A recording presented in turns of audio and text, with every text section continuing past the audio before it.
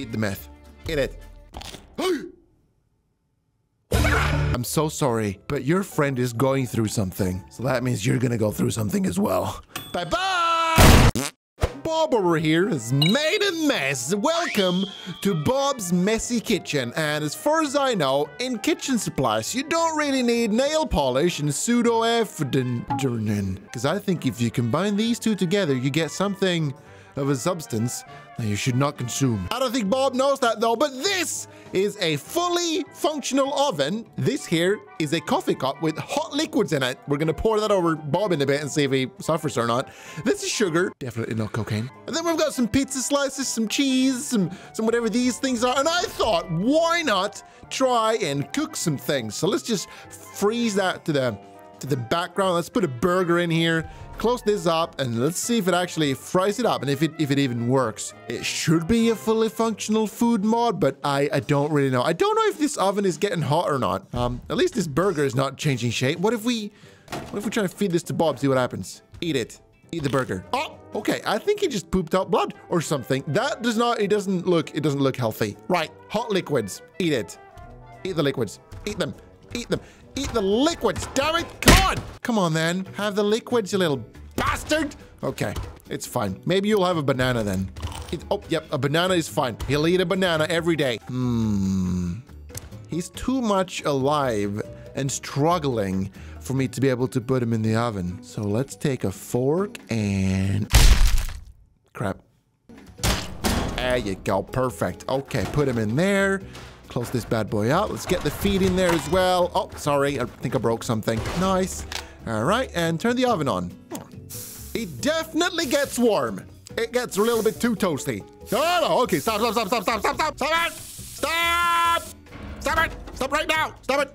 Stop burning. There you go. That's good enough. Okay. Let's get the burning corpses of Bob over here. Let's put it in a trash bin. There you go.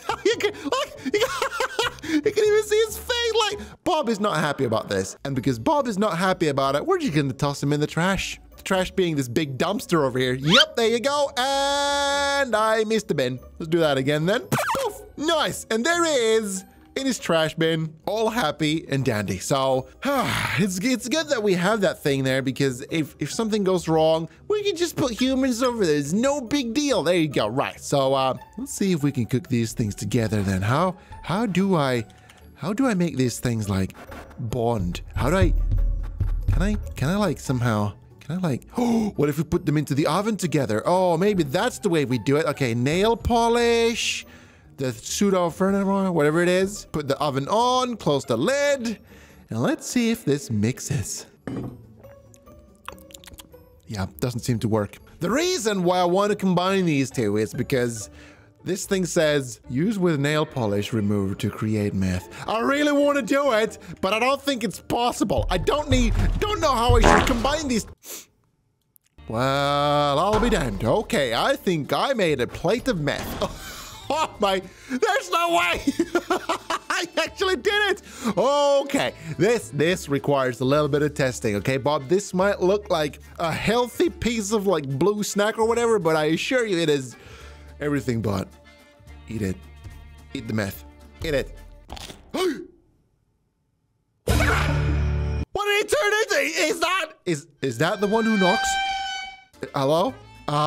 Okay, I'm really scared. What did I feed him? Okay, let's feed him the sugar that is definitely not cocaine. I think he's slowly getting out of it. Right, so I've given him some white powder. That is definitely not meth. I've also given him crystal something, and I don't think he feels too good. I think we need to get rid of him, because this seems like a cocktail gone wrong. Here you go. Right, just like that. This is a garbage bin, and I just love the way that works.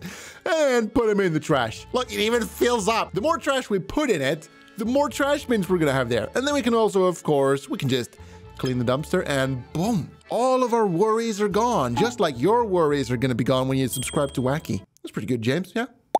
Think they're gonna click it? Yeah, I think so. I'm still really curious about this coffee. Because like it is a liquid. I can hear it like slurping inside of it, but I can't seem to feed it into Bob no matter what I do. He just does not want to drink it. Like, oh, I did something. Did I just, oh, there you go. Come on. All right, have at it. Oh my God, you son of a... Drink the coffee, stupid little useless. Ah! Okay, maybe have a fry. You know what? There you go. Yeah, eat fries. That'll help. Speaking of fries. Why don't we take our experiments outside? I've got Bob over here with a chef's hat on because, you know, he's got to look the part. And then we've got a couple of people swimming in the water, just chilling out, having a blast. You know, these foods over here, they look all good and tasty, but there's one of them that's Bob's wiener. It's just a sausage, guys. It's just a sausage. But this here is a poisoned apple. And little do these guys know that are swimming in the ocean that I'm going to poison them. So let's take this apple over here and let's put it into one of your mouth. Let's see what happens. Why is it so? Oh my God, you just instantly turned into dead. Okay. Well, you better use him as a flotation device because otherwise, oh my God. You know what? Or you can just stand on him because why not? Now then, what should we do about you then? We can't leave you here all alone and just survive. We need to do something about this. Ooh, a deep fryer. I don't think this is the way it's supposed to be used, but this is the way I'm using it. Oh God, they're still fine. He's still fine. Not long now. By the way, guys, look at how massive this level is. These guys here, that's Bob. Now, I feel kind of sorry for Bob, so we're just gonna have to do this. Goodbye. So I was scrolling through new mods to play and I came across this. This is called Experiment Hole. It's literally just a hole that is made for experiments. It's got buttons over here that we can press and we need somebody to press them. So why don't we put Bob over there ready to go? It's even got this elevator here that we can go down into this place. Well, I don't know why I would do it. Oh, there's a button here as well. Then one of them, I'm going to press that later on. It looks identical on this side as well. There's a giant button on the wall here. And there's literally only one way to press these buttons. And that's to use the handy dandy hand. Let's see what this will do then. Ooh, that sounds deadly. Yes! Oh my, I don't know what's happening over here. It's very loud. It's, oh my God, stop it. Stop it. Holy, whew. Okay. I think Bob over here is slightly scared right now because that does not look normal. What does this button do? Oh, that's for the elevator. And the elevator's broken. Look, he has his mouth open already. I think he knows what's about to happen. I'm gonna throw him into the pit. Sorry, throw the glass. Goodbye. Do not enter. Oh boy, that's not good. What's that hissing sound? Oh, I think the jet engines might be slightly hot still. It's fine. Let's just put you right over there. You know what? No, let's put a healthy Bob over here. No, it's burning. Ah, crap. All right, I changed the temperature. It should be fine right now. Cool, you're okay. Right, time to use the hand and see what happens to Bob. Oh boy, this is not gonna be good. Not good. Oh, it just misses him, but I'm pretty sure that thing is still kind of hot. I really want to make sure that this thing just blows down and doesn't go. Oh boy, oh no. Oh, I don't know what I did. My hand, no! We've got some visitors. Everybody's waiting for their turn to have a look at the massive cooking dish where accidents never happened. Oh, there we've got it. Okay, cool. All right, one at a time. Don't need to push that hard. Okay, let's just get this one. Boop. There you go. And you just don't press that button. Whatever you do, don't press it. Welcome upstairs. Now, we lost some people because this elevator doesn't have any safety features. So, you know, if you fall, you pretty much plummet to your death. So that's what happened. Anyway, welcome. And ignore the skeleton. Ignore the burning sounds as well. If you could just step ahead and walk forwards a little bit, nothing bad's gonna happen to you. I promise that. There you go. Okay. And see you later. Everybody into the center. Gotta love a good smell of cooked meat in the morning. I welcome you to the modernized testing facility. These over here are all brand spanking new, state-of-the-art weapons. And this over here is a volunteer Bob. Well, I say volunteer, but he volunteered to, you know, come into this place. And this guy up here, right? This is the overseer. Now, he's got something on his neck over here.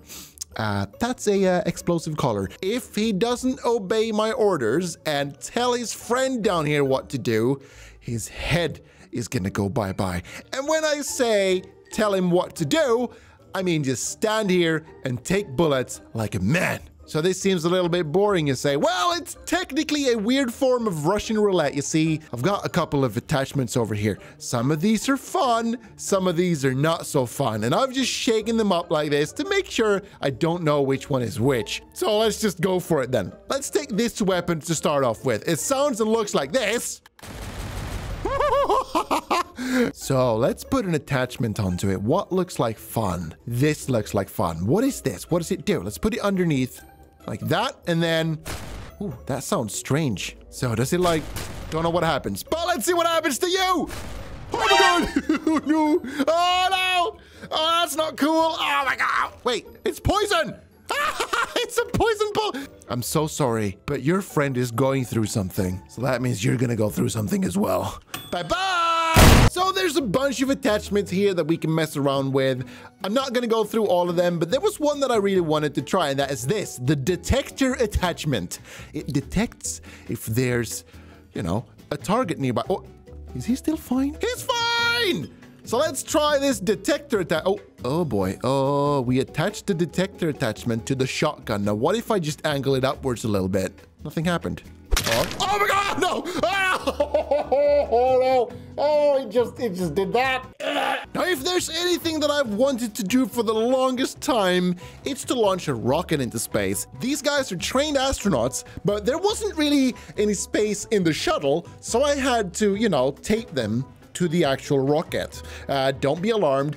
They've got some suits on, or not. It's not my problem. I'm just the launch guy. And we're gonna see what happens. Supposedly, they're gonna land on the moon and they're gonna live happily ever after, or so I've heard. So, where's the button that we need to? Where's the magical? Also, why the hell are there so many explosives on this thing? Is it so that if anything goes wrong, everything goes wrong? Let's put some lives on the line, shall we? Let's put a bunch of people just waiting for things to happen, or praying for things to not happen. Let's hope nothing happens. Let's not. Yes, sir! This is up for the task, but I do want to look at what's happening, so I'm just gonna scroll out a little bit. Oh my God. Okay, this is gonna be a tricky little maneuver because I need to move my tiny hand, tiny hand, and press the button. I did it! Okay, here we go. Oh, that guy in the bottom there is getting toasted. Oh, like it's working!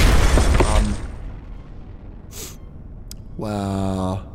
That didn't work at all. What? Oh my God, there's no way! The whole thing went up in flames!